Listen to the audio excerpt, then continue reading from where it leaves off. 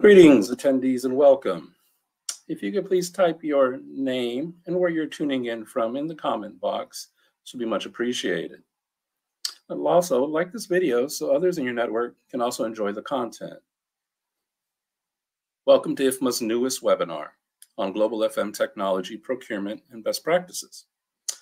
The final report will be available for purchase in the IFMA bookstore in a few weeks. Participants who participated in the study will receive a link to the free copy of the report. The link will allow you to view the report via web browser only. A PDF document will possibly be released in the first quarter of 2023. Today's presenters are Brian Lyons, PhD, PE, FMP, Associate Professor, School of Engineering, Civil, Environmental, and Architectural Engineering at the University of Kansas, and Jake Smithwick, PhD, MPA, Associate Professor, Graduate Program Director, Construction and Facilities Engineering at the University of North Carolina at Charlotte. Over to you, Brian. All right, very good. Thank you very much, Nick, and thanks everyone for tuning in across the globe, whether it's morning, afternoon, or otherwise for you. We'll be diving into our topic here today, procurement of technologies for FMs. As Nick just mentioned, this is part of an ongoing research study commissioned by IFMA that is wrapping up in the final phases of the study itself. So we're happy to share some of those results, the learnings and lessons learned coming out of that study here with you today.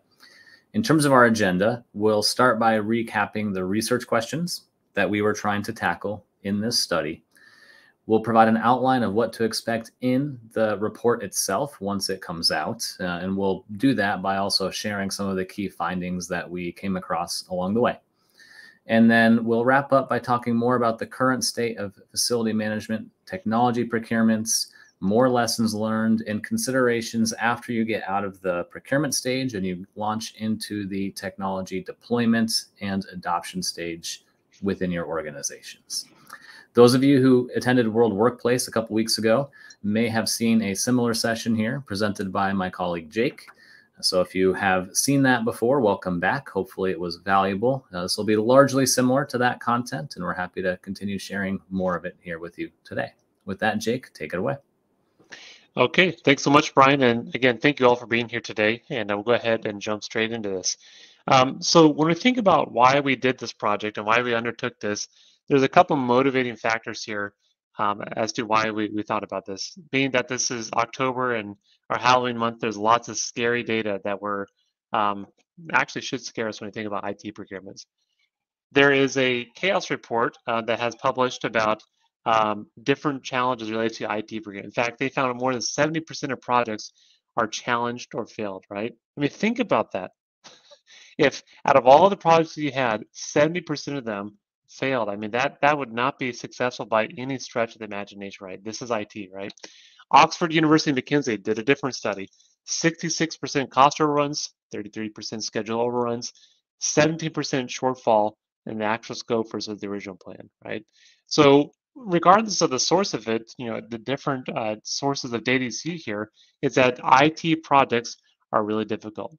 We talked to IT execs, actually we did, when there was another study out there that talked to IT execs and found that an IT project is almost always guaranteed to fail from day one. I mean, think about that, right? If you were to go into a project knowing that the project is basically not going to be successful, and you knew that before we got started here, I mean, that's a very difficult situation to put yourselves in. Now, I will say that one thing that that we do have here is that a white paper that summarizes a lot of the other data around IT projects and some of the challenges. If you have an interest in that particular white paper, that is actually ready to go and available. So just be sure to email Brian or myself, and we'll be glad to provide that to you with that. So in terms of how that sets the stage for our discussion here, there's really two main questions that we have as we went through and developed this particular study. The first one is, as an FM organization and you decide to buy a new technology, software, hardware, whatever it might be, how do you actually go about procuring it? What are the best practices in terms of how you actually accomplish that, knowing that there's so many challenges with IT? The second one is, best practices, resources, and steps, specifically going through and doing that procurement, right? So a little bit of definitions here when we talk about this. What do we actually mean by technology? This can be software. This can be hardware. It can be data management or analytics, related professional services attached to those different software or hardware. And really, it's focused on where does FM have heavy involvement on the project team. Sometimes we've seen that FM is not involved until the very end. Sometimes FM can be involved very early on, and that's a benefit. So depending on the level of involvement of the FN kind of influences how we look at this. Excuse me 1 second.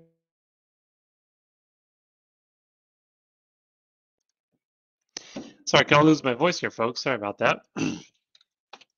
So when you think about the life cycle of a technology procurement, there's really a couple key phases of this, right? The first part of this is the master plan, which kind of sets out, here's the reason why we're not doing this particular this project. There might be a roadmap for the FM organization, and really a key part of this here too is really this go, no go decision. I mean, think about all the projects that we've had that may have not gone well, and ask ourselves, should we have even done the project in the first place? Now, certainly we understand that sometimes you have to do it, you have to get a different system, otherwise, our organization can't meet its fundamental requirements. But many times, I think that an honest go, no-go discussion would warrant serious consideration to avoid a lot of these different challenges here, right? So that's the first step, is to have a master plan that lays out what the strategy is to deliver this project. The second part of this is actual procurement, which means setting the scope, developing the RFP, the different product demos, and other evaluations is a key part of what this procurement activities might be involved with here. We then move into legal. After you go through the procurement process, we identify the software or integrator or the different team members that will be involved with delivering this project. There'll be negotiations, licensing details will be worked out, and we move through the legal paperwork required to hopefully come to an agreement and eventually a contract. Once that is finalized, we move into deployment, which is a unique phase if you compare this to like construction or other types of non-IT procurements. Deployment is not something always that we have out there. Really what this is here is able to roll out the procurement in terms of the project. We're actually telling the users, here's a new system, here's how you use it, and people start using the system, hopefully, for a long-term approach, which leads us to our final project, final phase here of the life cycle, which is when you think about IT, don't think of it as we're buying a new system that does something. Think of it as an organizational change event. We're going from doing things as one way to something different in the long run. We're changing fundamentally how we do business. So if you think of a new software tool or a new hardware tool, think of it as doing business differently, not just going to the store and buying a new piece of software. There's a lot more to it than that. So our research focus of this particular project is focused on the procurement side of things. We find that a lot of research that Brian and I have done over the years here is that if we can get this procurement side of things done correctly, this saves all sorts of issues later on down the road. So it makes sense then that we spend the time and effort upfront to specify what we're looking for, hire a qualified team and an outstanding product that can minimize issues that we see so often, right? So that's why we're focusing on the procurement side of this overall project. So when we think about the outline of the report, we're going to go through in detail what this is going to look like, and we'll go through and provide some examples of each one of these situations here, right? So there's really 6 major sections to this report that once it's published, you'll be able to go through and get lots of different examples of this. The first part of this is meant to have the current state of how things are currently done in IT procurement. The way we did this here is a couple different ways. We collected north of 100 FM technology RFPs. So think of CMMS, work order management systems, other technology solutions in the FM space. And we conducted an analysis of how these things have actually done that. We also looked at different timelines from when we released the RFP to selecting the vendor to negotiating. And we looked at common timelines throughout these different RFPs that we looked at. The second thing we've done here is we've taken all these different RFPs and we put them in an online digital library where people will be able to come in and sort and organize it by the type of project that you're looking to buy. probably one of the most common questions that we get here is, does anybody have an RFP for fill in the blank for this type of service? Well, the way this is going to be structured is that as you go into the RFP library, it'll be organized by different types of technology systems. So whether it's CMMS, whether it's access control, work order management, it's organized by different types of technologies that you yourself may buy. Now, we're not saying that these are good or bad RFPs, but rather it's a resource to see what other people have done in this sector. The second part of the report are technology spotlights. And as I alluded earlier in terms of the RFP library, but in terms of the technology types, we have room reservations for private businesses. We have CMMS focused primarily in healthcare, access control, and then work order management systems. And this comes from an electrical utility company and how they adopted these particular solutions. We do provide a brief case study of each one of these here and provide a lot of the details about how it's actually done. So these case studies are beneficial because even though you may not be buying exactly the specific solution that we're looking at, it provides a lot of details and insights that once you yourself have to buy this, you know what the lessons learned have been and the key things to think about as you deploy a similar type of IT solution. The other thing we also did with this is we talked to vendors or suppliers of these different types of systems. And there's really three main things that we focused on is the technical side of things, the political side of things, and the financial side of things. Now, for those of you that are on the owner side, meaning that you're a facilities professional, there's actually that a lot goes into the vendor side in terms of how they make the decisions to pursue a project with us as an organization. And there's some key things here that we also will discuss here at the end. The next section focuses on the 7 major takeaways from the current state in terms of how do we actually do that. Common challenges, lessons learned, the tips for gathering requirements and scope of works. You know, when I was at Nashville World Workplace last week, we had a brief informal survey in terms of how many people enjoy doing their scopes of work. And we asked everybody to raise their hands. If you enjoy writing the scope of work, raise your hand. And it was uncomfortable laughter because nobody likes doing that, right? I mean, we had a webinar probably about 2 years ago about how to actually develop scopes of work. And I think, Brian, we had like 800 people on this call here, right? The fact that writing scopes of work is so challenging to many facility professionals is a key part of how we can think about how do we have better IT projects is by defining better what we want to look at. Even though it may not be perfect, which is okay, but spending some time up front with this can make that more beneficial. The next part of this is looking at how do we actually prepare for the IT implementations. You've gone through the procurement, you kind of know where you're going to go here. So now the question is, okay, what do we do next?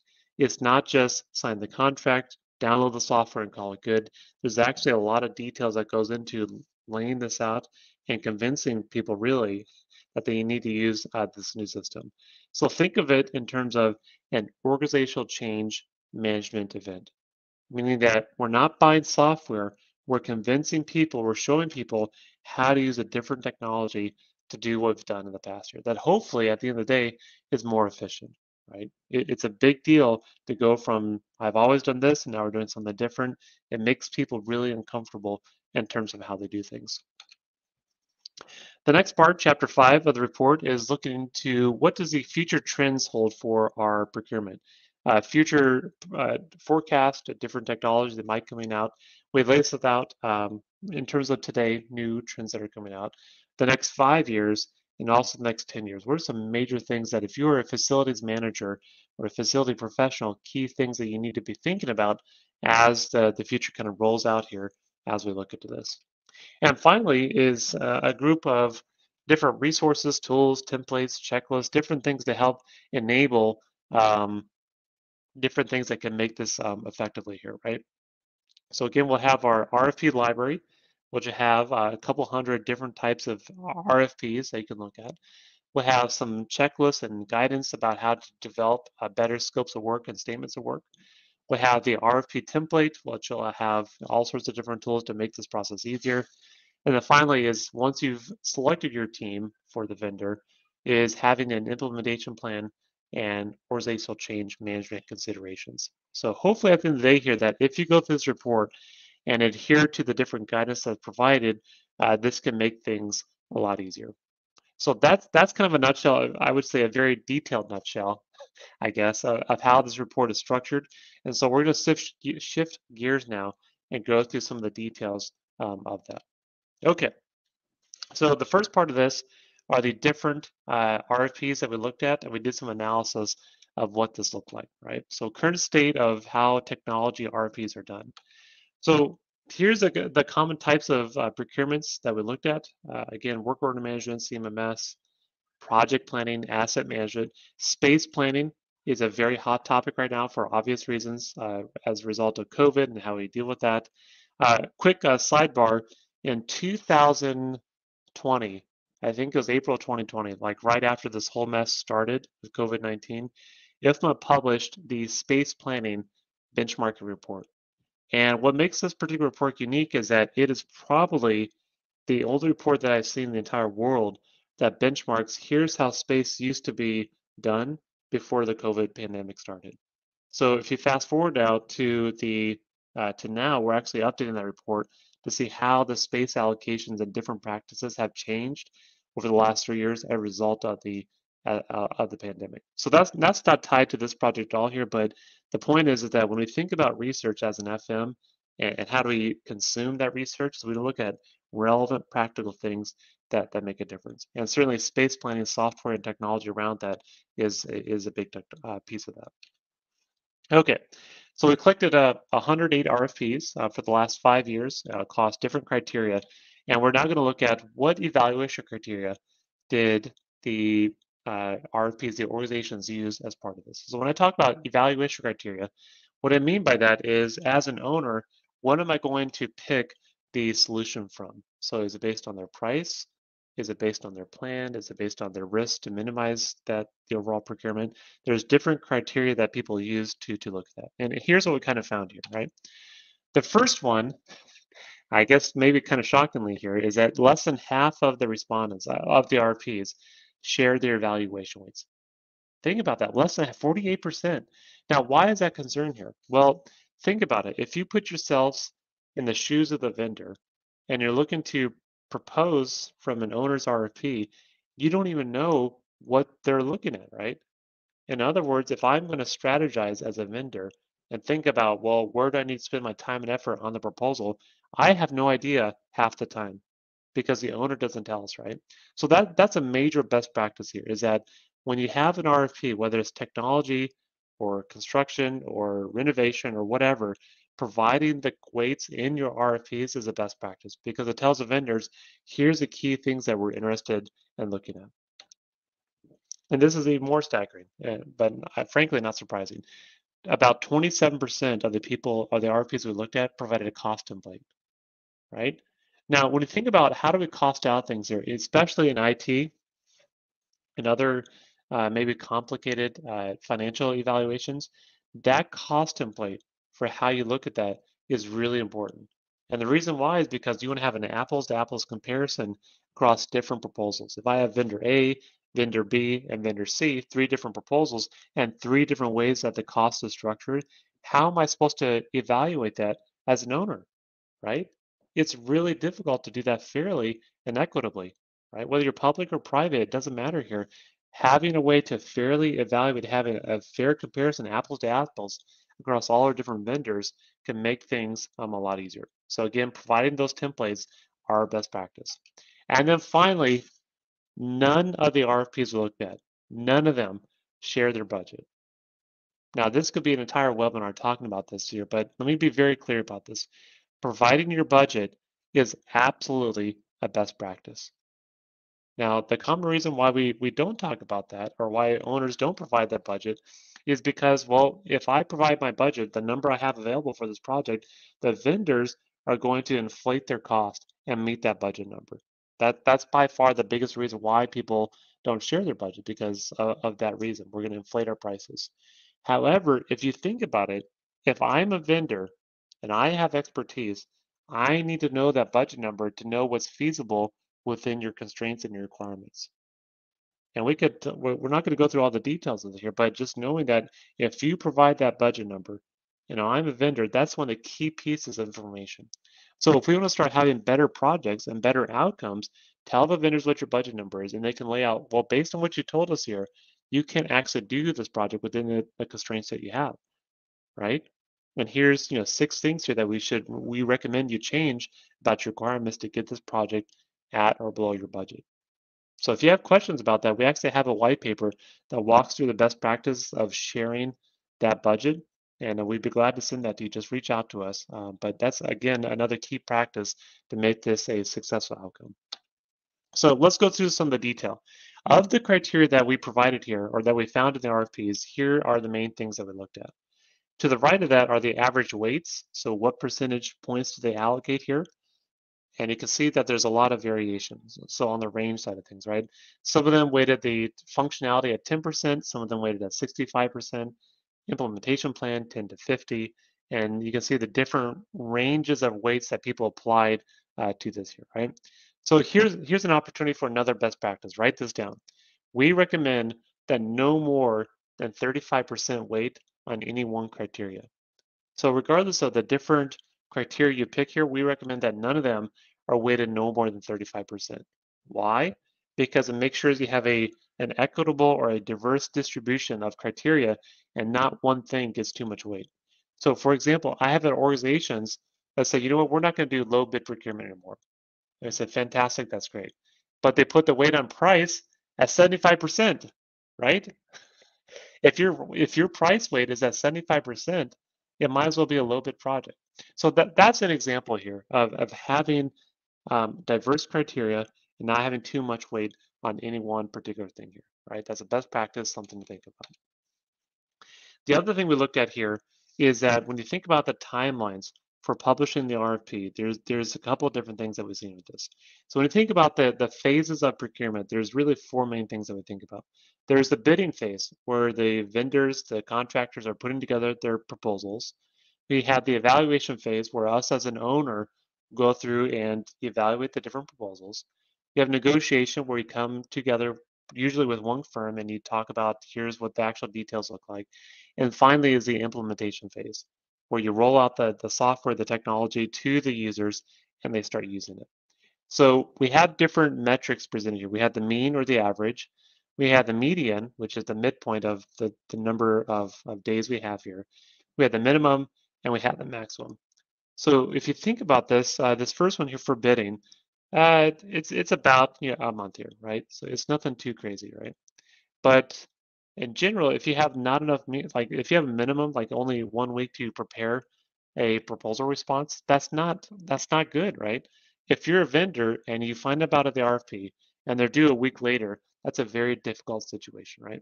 How about on this evaluation side of things? When you get the proposals in, you're looking at this, right? On average, we're at about a month and a half, which to me is quite a bit, but it can be less. But over here on the right hand side, the highest one we found, 14 and a half months, folks. Think about that. You're a vendor, you submit a proposal, you don't hear anything for a year and a half or a year and a quarter, right? I mean, that's a very long time not to have feedback about what's actually going to happen here. Regardless of what you do here, is a best practice is to publish the full schedule. So your vendors know what the expectations are, and also so us internally, we can go through and understand what the requirements are for our particular project. Again, folks, I see that the comments box is exploding here, blowing up. So make sure that you post your questions, post your comments here, because we're going to have time for Q&A at the end, and we would love to go through and answer any questions that you might have. So be sure to use that as we go through there. Okay, let's move to the next part of this here. Statement of work here, right? So again, about 2% of them share the budget, 30% share the schedule, and 5% of them, less than 5%, share the current conditions. So when we talk about current conditions, very simply, all that is here is how do we manage or how do we describe what's currently going on in our environment? What systems do we use? What technologies do we have? What are the problems and challenges we have here? Describing how things are currently going is a best practice. Less than 5% of the RFPs have that in place. As a vendor, if you're trying to attract vendors to work on your project here, that's a key piece of information, because it can know what's possible, where your problem's at, and they can offer adequate solutions to deal with this here, right? So at this point in time, it looks like we might have one of our first questions here. which is how do we control the cost as COVID hits the economy very badly, and then the organization requirement changes every day, and the lead time for the procurement will be even less in spite of that here. So, Brian, I don't know, do you want to take a shot at that question, or I'm happy to jump in here too, but any thoughts about how do we deal with the craziness of COVID and all the challenges that's going to come about with that? What are your thoughts? I'll have to be honest, my attention was drawn to the latter part of the question about requirements changing, which then results in the lead time for the procurement, shrinking. And unfortunately, that's a challenge that is not just specific to COVID or other external pressures, to be honest, right? The challenge of internally within the client organization trying to decide what those requirements should be and the broader statement of work around that can be one of the most difficult parts of the procurement process. And unfortunately, you'll see organizations spend a lot of time there internally, and then they'll crunch that RFP process to make up for some of that time. That's a problem that we see everywhere.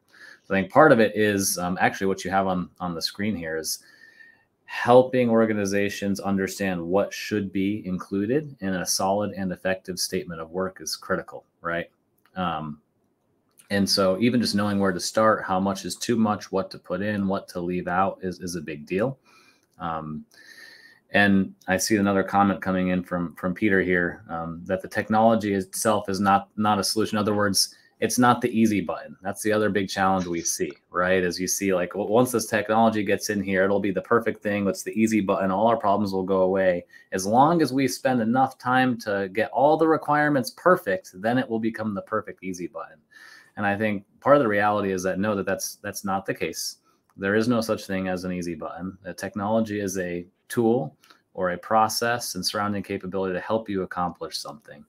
So I'm kind of getting around the question a little bit, but I think that upfront going into the scoping and requirements gathering process with a solid process is one of the lowest hanging fruits that we can start with, and not letting it get out of control and get chaotic. Then if requirements do in fact change throughout that process, hopefully you're just managing those changes rather than the broader challenge of just getting our hands around the scope to begin with, which I think is actually where the greatest and most frequent challenges occur. Fantastic. Thank you, Brian. And thank you, Gaurav and Peter, for your comments and questions. Keep them coming, folks. Those are very relevant things that we need to think about with this. So when we think about kind of the big picture with these technology procurements here is that there's a lot of things going on. The technology space changes rapidly. And because of that, there's actually lots of opportunities for improvement, right? So to summarize here, what we've kind of seen, provide your weights, have it balance amongst those weights, and provide clarity about what your schedule is on the RFP. And in addition, some other things here is, again, like Brian said, having a good and accurate statement of work makes things a lot easier. Same thing as well for current conditions. In fact, we have an entire course that covers all these best practices with statements of work, and we're glad to share more with you about that here. But again, statements of work, not easy. So get into this RFP library that I mentioned. So let's say that you have a new procurement coming down the line here. This RFP library will allow you to click on it to log in, and it will be sorted and organized by different types of technology. So we have accounting software, audit software, budgeting. Here's CMMS, consulting services, scheduling, security. We'll have these organized by different types of procurements and technologies that might be beneficial for you. So that'll be another resource that once we publish the report, that'll be made available to folks that have an interest in that. So let's go through some of the best practices for tech procurements and some other things to keep in mind here as we think about this, right? Now, there's a lot of things that we can look at on the actual procurement side of things that are beneficial, but I'm just going to highlight a couple of things. In our group here with Simplar, we actually work with a lot of organizations in terms of developing a better, more efficient RFP process. And so we will offer some insights about what we've found or some of these more advanced practices that make the experience better, right? The first thing is to limit the size of the proposal, right? How often do you get a proposal come here that's like 100 pages, all these marketing details, and frankly, it's not beneficial for us in terms of evaluating those different proposals here. So limit the size of your proposals here because it makes it easier for your vendors and it makes it easier for your evaluators not to go through all this detailed information that honestly people are not going to look at the end of the day here. The other thing, second thing here is to conduct individual interviews.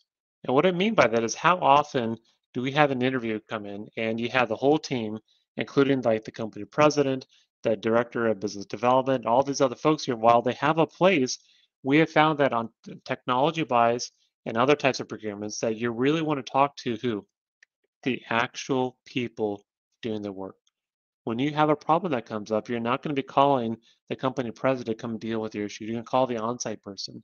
So if we can all agree here that we're really interested in talking through and thinking about who's going to help us solve our problems, talking with these key people that are going to be on site and interviewing these key people on site is a key best practice here, right? And so when we work with organizations, we recommend to not have group interviews, but rather do individual like job interviews and to talk with the key people. So for IT, this could be the implementation lead. If you have a finance piece, that person might be involved. If you have an on-site person that's going to lead the project, they would be a good person to interview. The actual people that are involved with the project are who you want to talk with, right? The other thing to keep in mind here too is we'd recommend to not do consensus meetings. We could tell stories about how consensus meetings that frankly have derailed almost the entire procurement. So when I talk about a consensus meeting, really what this is the group of evaluators, they get all the evaluations in and they talk about amongst each other, who should we make the award to? And the challenge with that is that when you do consensus meeting, that if you have somebody who is very, let's say, outgoing or outspoken about their opinion about something, most of the time that person will have an influencing effect on who's going to get the award. Or let's say that on your evaluators, you have like a company or an organization like a VP or somebody that is senior level in the organization. Most times that person will carry a lot of weight in terms of who's going to be awarded the project here. And if that's the case, then what's the point of having an evaluation committee and having this fair approach in terms of how we're going to go through and evaluate the proposals? So we would strongly recommend to stay away from consensus meetings because of all the different challenges that are attached with that. There's a lot more packed into that, but if you have questions, be sure to reach out to us because it can certainly be something that is challenging that we need to be aware of here. The last thing we recommend when we work with folks is what we call the RFN, or the request for needs, RFN. The biggest thing that we think about in RFN is that many times we're not exactly sure in terms of how to structure our RFPs or our statements of work. So in those cases, in terms of what you're not sure to do, which by the way, the answer is every single IT procurement, is we would recommend to do an RFN process, which is basically a set of a limited number of questions where you're talking to the vendors basically saying, here's our scope of work, and here's what we're thinking about doing. What else do we need to provide in our RFP to make this easier for you as vendors to respond to it? And we have found that after done this a number of times, that vendors will suggest that you need to provide the current counts of your current users, or we need to know about your more details about your database structure, or we need to understand better details about the quality of your data. Right? These are things here that we may not have known to provide in our RFP, but when we do that here, it makes it a better process. The other thing with this too is I would not necessarily make that a mandatory requirement. It's just more of an informal thing to talk to the vendors to help us better structure in terms of what's actually going on in our organization, right? And again, we had somebody on LinkedIn post that executive poll is a big issue with those types of meetings. And again, that's why we go to that consensus meeting, and really getting away from that is certainly a beneficial and a big thing to think about with that, right? So again, back to our RFN process, the traditional challenge with RFIs, which we would normally call them, is that they're not structured. They ask way too much information. And frankly, a lot of the time, the RFIs that come in that I've seen are mostly marketing. There are lots of nice pictures. There's lots of details. It's really just a pre-proposal, like a pre-proposal about what there looks like. And that's not helpful to us as an organization. The vendors just copy and paste. That's not beneficial for them either. So the RFN process, when done correctly, can have huge benefits in terms of the overall project outcomes. It can make things a lot easier, right? So some of the questions you think about when you do this RFN process: what are we missing for our scope of work? Have we defined, the fit gap phase in terms of what we're going to deliver on the project? Is there a good or bad time to do the procurement or to do interviews, for example? If there's another large project on the street, the vendors to say, hey, you might want to hold this out for a whole week or two or a month or whatever it might be, because there's other conflicts we have in our schedules, and it's beneficial for you as an owner to know about these things. Again, that's a very advanced approach that if folks have questions about that, want to know how to do that more effectively, be sure to reach out to Brian or myself and be glad to walk through that here. Okay, next chapter of the report is preparing for a tech implementation, which again, we could spend a lot more time on that here, but this can be a very challenging thing to think about, right? A high-performing RFP, we focus on how do we roll out our IT procurement, right? So what do we do next year? So we've actually done quite a bit of research in this area, and there's some key insights that we have that are really quite interesting, right? We have done some studies about resistance to change. So as an organization, when we think about doing something different, what or how do most people respond to these changes? So what we found is that on average, about 40% of the people are passive, meaning that they'll kind of do it, but they're not enthusiastic. 20% of them are active, like they're actively engaged in rolling out the change. They support it, they go with it, and they make it happen. Finally, the remaining 37% are inadvertent, meaning they're really against the change. They don't want to do it, and that can make things different here, right?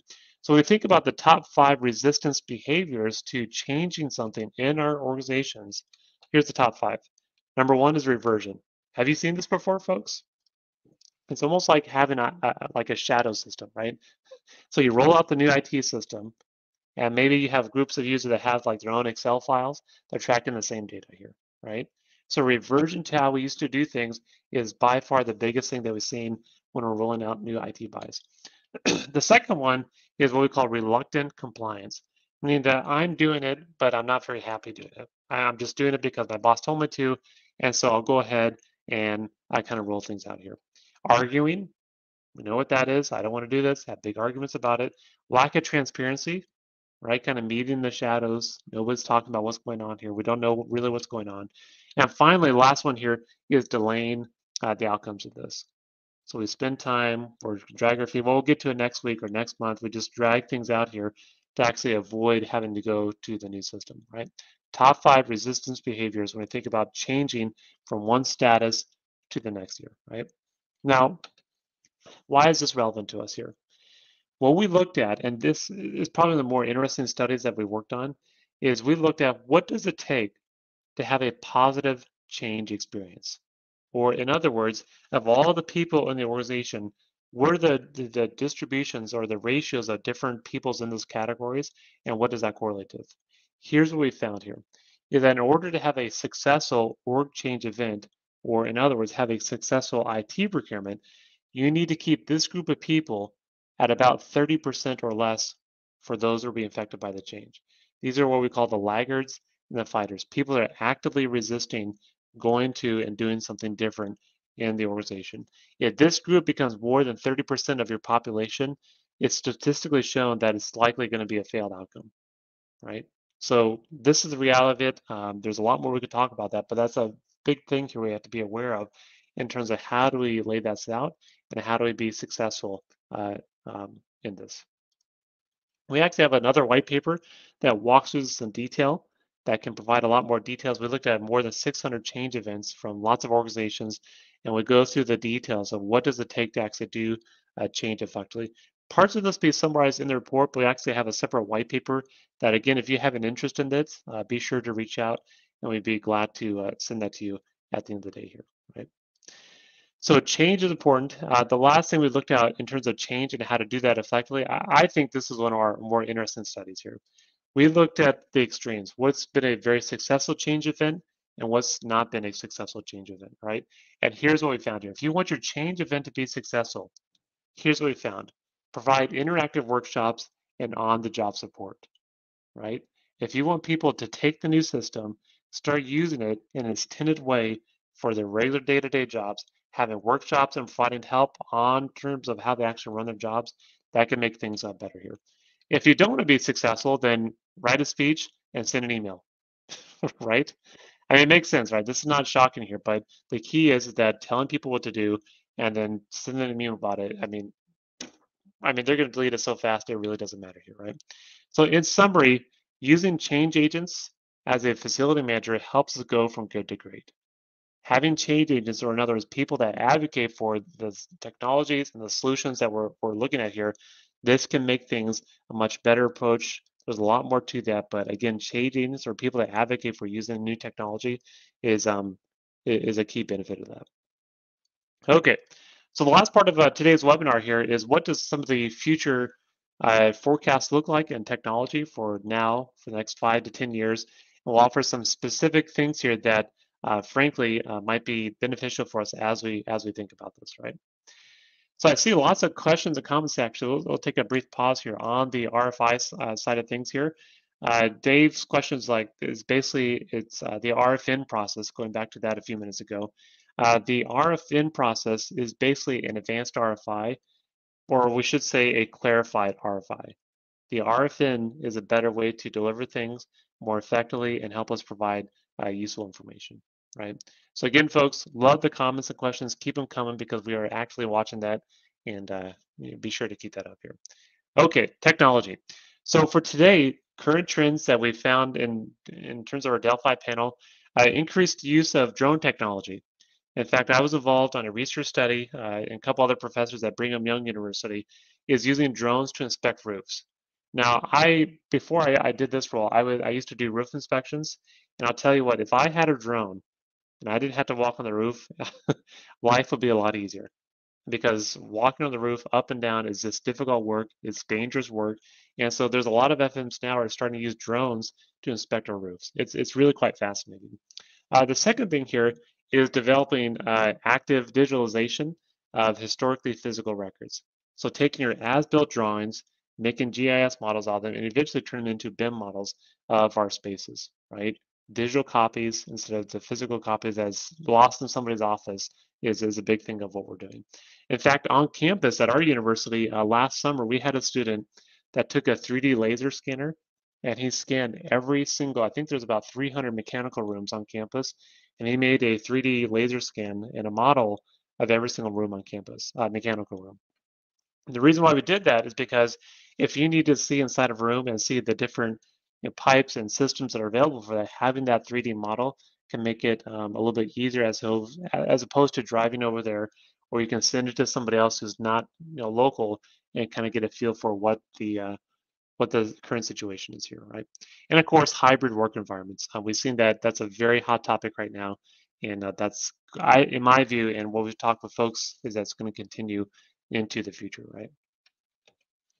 The next 5 years, some things to think about as a FM, a continued integration of BIM, CMMS, and building automation. So meaning that there's a much more interconnected, that when we have our model, we have a maintenance request, all these will be updated together as we make changes and renovations to our sites. It's a very interconnected system for how our building is currently run, right? Data collection will become richer, or big data. We've all heard about big data.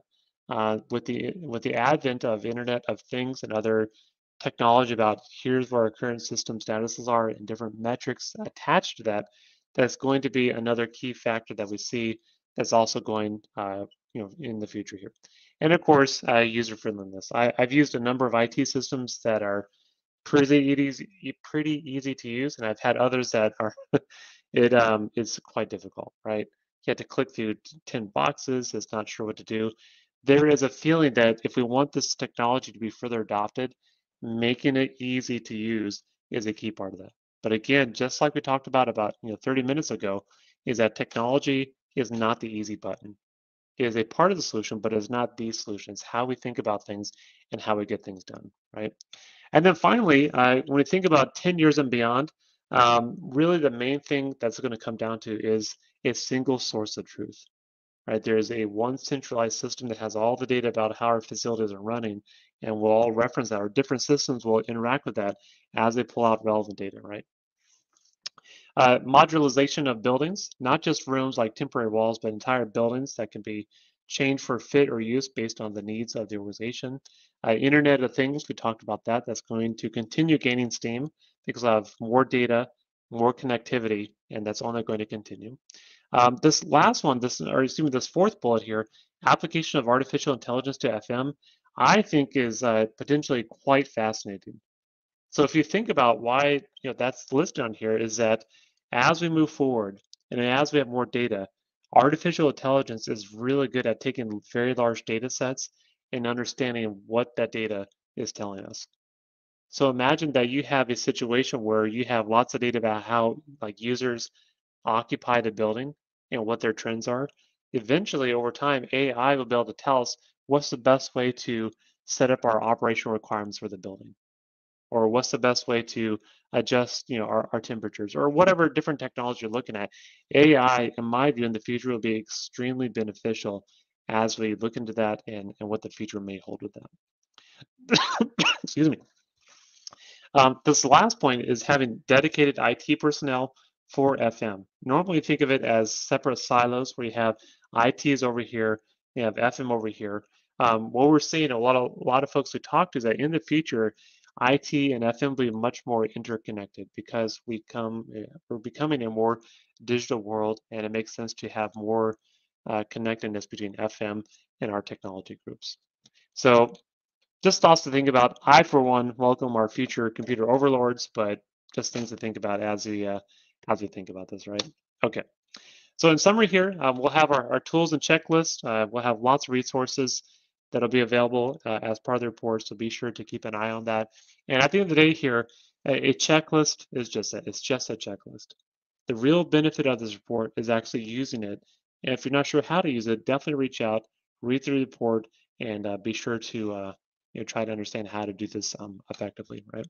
So in summary, IT procurement is really difficult, right? I don't want to minimize how difficult it is, especially if you don't have a plan in place up front before we get started. Treat it like an org change event. Is not going to Best Buy and buying a new piece of software. It's actually going from one.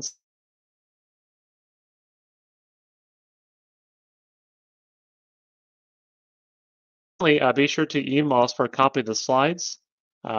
Myself or Brian, you can see Brian's email on the screen here. I'll be glad to provide you a copy of the slides or the white papers. We'd be more than happy to do that. So at the end of the day here, we'll go ahead and take a brief pause here. Are there any questions or other comments? Brian, I know you've been very active on the LinkedIn post. Or Brian, if you have any other comments, now would be a great time to add those in here.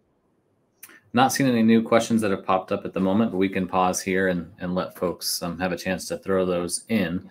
One other thing I would mention is that when it comes to technology procurements, something that we have observed in our experience is that for the larger, more established, maybe more enterprise level technology procurements, of which facility managers can absolutely be involved, right?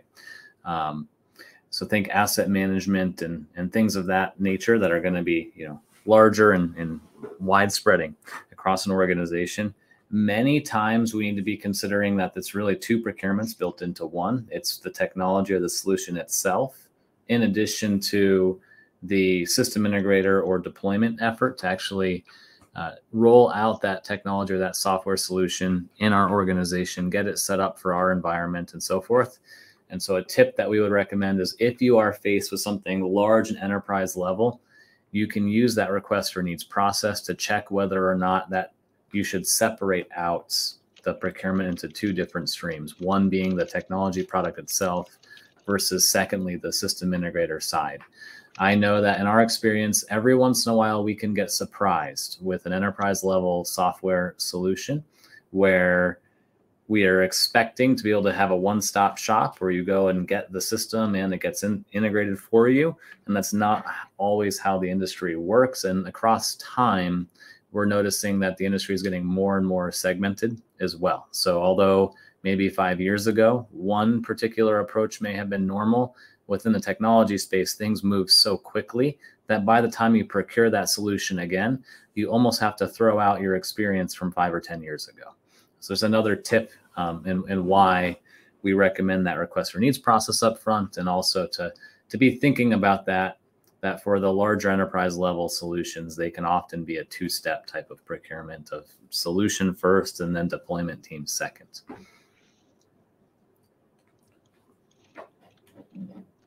Great, thanks, Brian. Yep. Any other questions or comments here?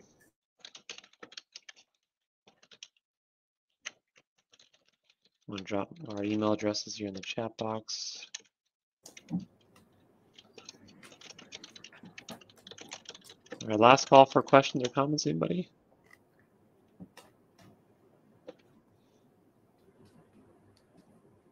Okay. Well, if that's it, again, be sure to reach out to us, Brian Lyons at ku.edu or jake.smithwick at uncc.edu. Looks like we have another question from Dave.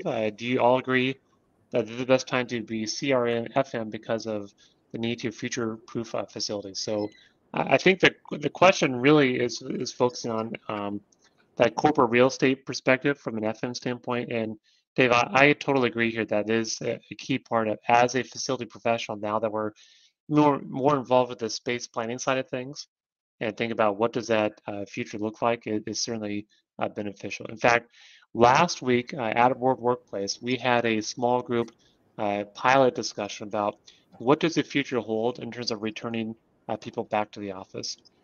Part of the study, and why this is so interesting, is that we did a study about a year ago, and we asked facility managers, over the next 3 to 5 years, do you expect your physical footprint of office space to increase or decrease?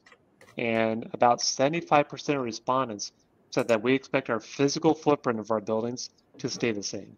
Right, so keep that in mind. So 75% of us are not going to change our physical footprints. Another study we looked at said that of FMs, I think is about 60% of them expect that hybrid work environments are going to be a thing of the future. And so when I look at these two things here, when we have the same amount of physical space and yet we're having a lot more hybrid work in the future, to me, what that suggests, frankly, is less office, physical office space. So I don't know how to fully interpret that. I think leases are currently a part of that, but those seem to be contradictory statements.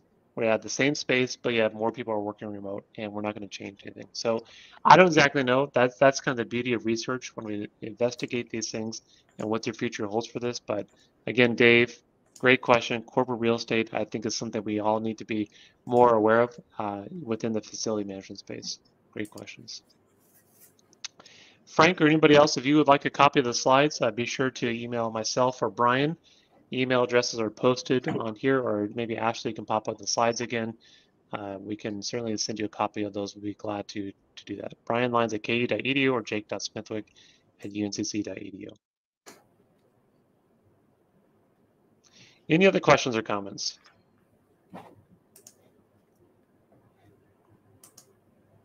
Yeah, several nearly empty buildings. Yep. It is very interesting what the future is going to hold with that. Yeah.